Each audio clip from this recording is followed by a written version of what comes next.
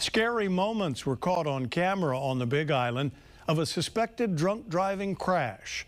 Christy Tomashiro spoke to a witness and experts on why this is a sobering reminder of the dangers of driving impaired. Weaving, driving in the wrong direction, and close call after close call. And then hits a telephone pole, and his car flipped upside down and then just rolled off the side of a hill. It was absolutely crazy.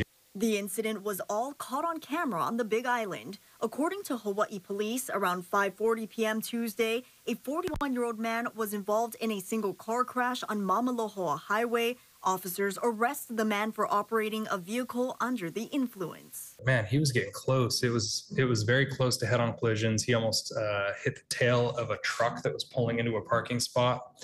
Yeah, it was just terrifying to watch.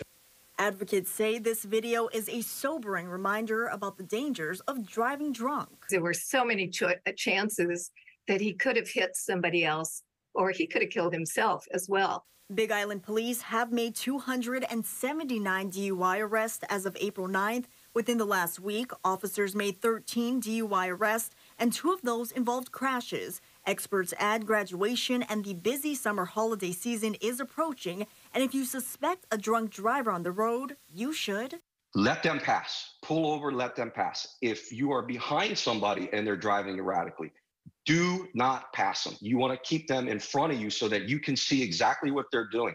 Meanwhile, an effort to lower the state's blood alcohol threshold for drunk driving from 0.08 to 0.05 has lost steam at the legislature. Lawmakers said there's a need for more data on the change. Once you get up above 0.05, the decision-making process is gone, and that's why people are getting killed.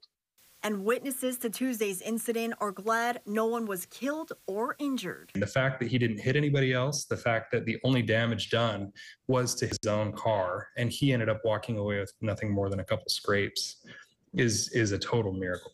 Chrissy Tomashiro, KHON2 News, working for Hawaii.